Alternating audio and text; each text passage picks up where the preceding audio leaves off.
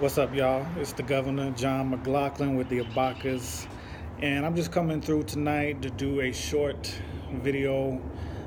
Just wanted to speak to y'all out there, and this one is going to address some of the reasons that people don't want to learn the markets.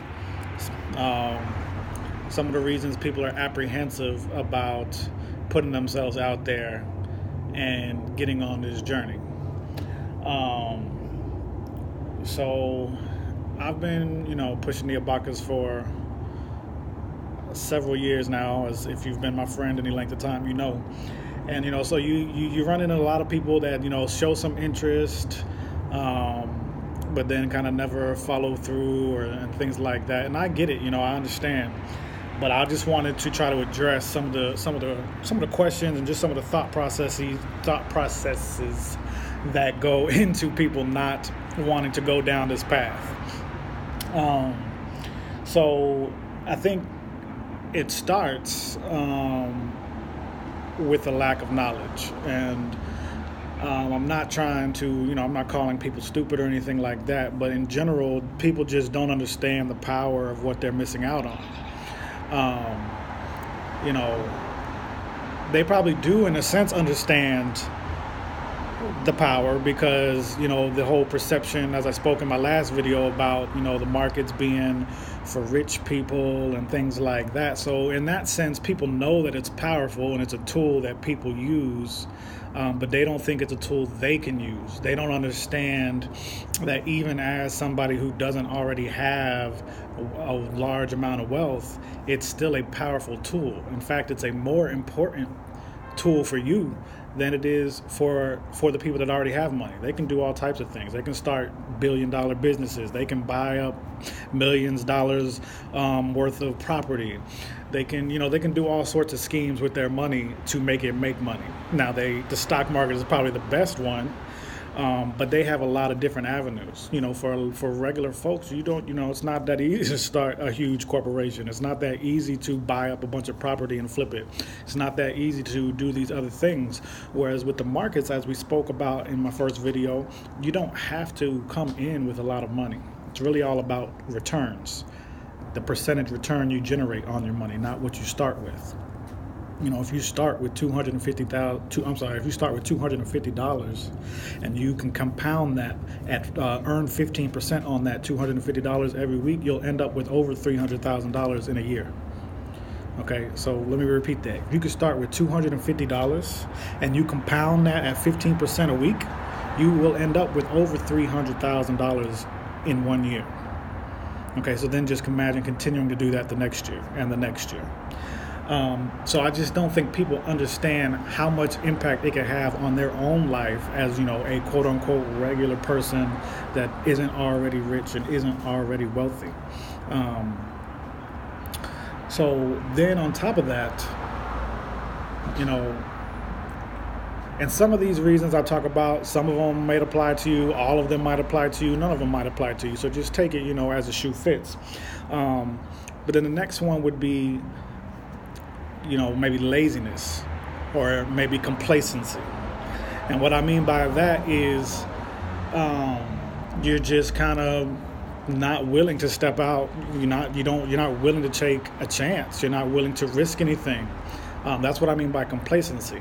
So people aren't willing to risk changing their life that dramatically. Because it does take in a large amount of focus and discipline. You have to change your priorities in terms of how you spend your money and all those types of things. And some people are not willing to do that. Now, I would counter you that it's no bigger risk than just going to a job that doesn't guarantee you job security, doesn't guarantee you a salary for your whole life, and just assuming that, going through those motions for your whole life and just living, this kind of boring, repetitive, cyclical life of doing the same thing over and over and just hoping that it gets you to the end. That's basically what most people do, is just hope to get to the end of the road without something tragic happening before you get there. So I don't really see how learning these markets, trying a different approach is any more risky than just doing the same old routine. In terms of laziness, I would say a lot of people might, even if they have the knowledge, say they do understand how powerful the markets can be, they don't want to learn it themselves. They don't want to do it themselves. So I've had several people ask me, can they just give me money and I do something with it? And no, I can't, because that's illegal. And number two, that's not what the Abakas is about. We're not about trying to take your money and flip it for you. We're about empowering people with knowledge. Okay. And again, comes down to people's, willing to put themselves out there, commit their time, commit their energy. And a lot of people, they don't want to put in the amount of work because it is work. It's not necessarily hard. I've said that before. It's not necessarily hard to learn it, but it does take time. It takes dedication. You got to put in hours. You got to put in days. You got to put in weeks. You got to put in years learning this, mastering it, making mistakes, practicing, understanding what you're doing before you really hit, the goal. And that goes with anything that you try to do. So then, third, I would say more specifically with the Abakas, a lot of people are just skeptical of joining some group, that maybe they aren't really familiar with. They don't know who all is in the group. A lot of people probably look at the Abakas as an MLM scheme. And it's not, it's not an MLM scheme. We don't tell you that you are first of all, we don't guarantee you anything in terms of what's going to happen after you take this class. That's one reason why I feel like you can trust the Abakas, because we're not going to sit here and tell you that, nothing is guaranteed to you. It's up to what you make of it. If you come into the Abakas and you learn the information, like I said, you dedicate time to mastering it and understanding it, then you will have success. That, yes, you will.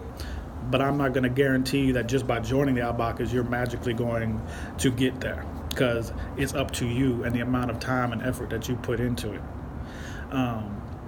In regards to the MLM scheme, is definitely not one of those. I mean, I'll be upfront and real. You can monetize it by teaching it and spreading it to other people, but that is not how the wealth that we talk about is created. So when we talk about creating generational wealth, we're not just talking about signing up people for the Abakas, and that's how we're creating this generational wealth. And if you join the Abakas and you sign up 20 people, you're going to be rich. That's not what we say. So can you monetize the Abakas? Yes, you can. But that is not the principle of the Abakas. The Abakas is about teaching knowledge, providing a service. We provide a service, and that service is equipping you with the tools to create your own generational wealth. Okay, we're going to equip you with the knowledge of how to pick great companies to invest in. We're going to equip you with the knowledge of how to trade. So make income on a day-to-day basis through trading options. We're going to equip you with the knowledge of how to capitalize off of IPOs, and how to capitalize off of recessions, and how to capitalize off of situational investing, and so on and so forth, cryptocurrency, etc. So, you can join the Abakas. You can never sign anybody up if you choose to, and you can still be on the path to generational wealth. Signing people up for the Abakas is not a requirement to getting to the generational wealth we talk about creating. Now, is this something we encourage, because that's how we feel like we can change our situation, is by, each one teach one, as they would say, and you can spread it to the people in your circle, and that would uplift our whole communities by doing so. But it's not a requirement to get on that path to generational wealth. So then, to just sum it all up, I think, it comes down to fear and skepticism. All right, people are fearful of putting their money on the line. People are fearful of stepping out of their comfort zone. People are fearful of changing their routines and their habits. And like I said, in a couple posts before, it's ironic because, people, generally speaking, I don't want to say aren't happy, but I mean, the mass majority of people would not necessarily structure their life the way it is if they didn't have to. If they didn't have to go to a 9 to 5 every day and work for 50 years, et cetera, most people would not choose that. Very few people would probably choose that. If they could just wave a wand and change things, they probably would. They would set up a different lifestyle for them. The problem is that we get in these cycles of, habit, and once you've been doing something for however long you've been doing it, depending on your age, whether you've been doing it 10 years, 20 years, 30 years, 40 years, once you get in that habit, it's really hard to get out of it, and it's scary to get out of it. It's scary to change your mindset. It's scary to change your spending habits. It's scary to, have the goal of not working for anybody.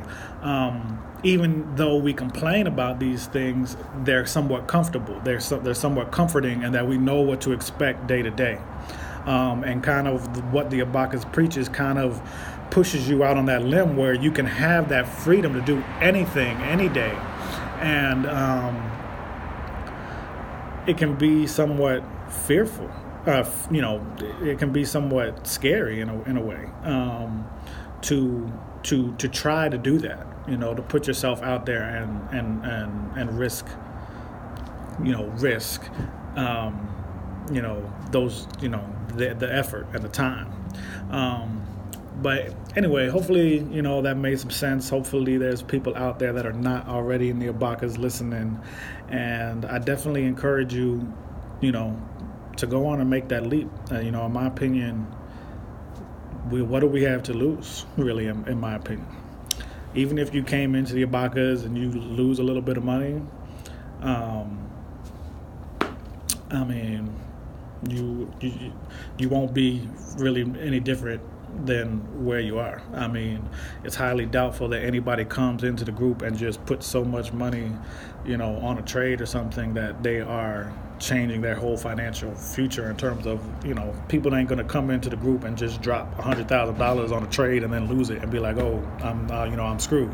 So that's just not kind of how it works. So it's like, what do you have to lose, really, besides, some time and some effort, and what I would say is that if you put in the time and the effort, you'll realize the power of what we're doing and what we're teaching people. And, you'll really start to see what it's all about. So, with that said, hopefully, I didn't ramble around too much with that. But I definitely encourage you, step out your comfort zone, try, give something different a try. Don't be scared to accept a little risk, because nothing great happens without risk. If you never risk anything, you're never going to gain anything. And I don't use risk in the sense that the Abacus is a risky thing in terms of, like I just said, like it's going to, make you homeless or something like that. I just mean risk in the sense of stepping over that line of fear, stepping past that fear and saying, I'm going to do this. It's about self-belief. That's what I wanted to get to right there. It's about the self-belief. And that's I'm glad I just thought of that, because that's where I wanted to end at. The fear is, what if I don't succeed? What if I don't learn this? What if I can't learn this stuff? What if I don't understand it? What if I fail? Okay, worst case scenario, you fail and you're right back in the same situation you're in now, and it won't make a difference. You have to believe in yourself. That's one thing about the Abacus, is we believe in ourselves, we believe in each other, we believe in your ability to understand this information and to do something with it. You have to have that belief yourself. Okay, so the system is kind of designed to suppress that belief and make you think it's impossible and make you think it's hard. But it's really, like I said, it's not easy per se, but it's also not hard. It's just a matter of dedication. It's a matter of time. It's a matter of effort. That's all it is, really. If you put in the time to learn, you will be successful. If you put in the time to master something, you will be successful. It might take you a minute, it might take you a few repetitions, but that's all it is. And so that's what I'm going to leave it at there. Have some belief in yourself. Believe it's possible, because it is. And if you want some information about the abacus, give me a shout. I'd definitely be glad to talk to you about it. I have a link on my page where we can set up an informational session, a free informational session where we can chop it up, and I can tell you more in depth about the way the abacus works and answer any questions you have about it. So definitely reach out, let me know, and I hope to have you guys join us on this path, because I gotta say, it's a beautiful thing, the abacus. It's one of the most beautiful movements that I've seen during my 37 years of life. So I want you to come join us. I hope you come join us. In the end, it won't make no skin off my teeth either way, but this is something you can do, and it's something you should do, because it'll benefit you, it'll benefit your family, and it'll benefit the people around you, thereby benefiting your community, which is the whole point. So, like I said, reach out to me if you want some more information. Hope y'all have a good one. Bless.